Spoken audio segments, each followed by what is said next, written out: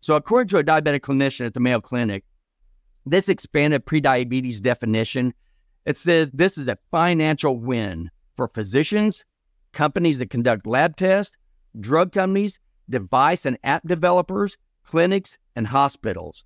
The only people who lose by these new guidelines are the poor people who are actually healthy people, have a normal A1C like they've always said before 2001, and now these people are considered being sick.